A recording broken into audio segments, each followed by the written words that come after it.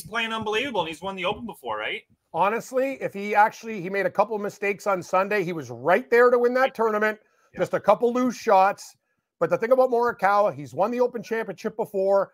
Sometimes his putting this year is bad, but these greens in Scotland, this is what I like about this. It nullifies guys who are not above average putters, the way these greens are. So, and sometimes Tony Finau, another guy that can get a little bit loose. He can get hot, he can get cold. So I like these guys that actually are not the top putters, but Morikawa checks all boxes in ball striking, everything else.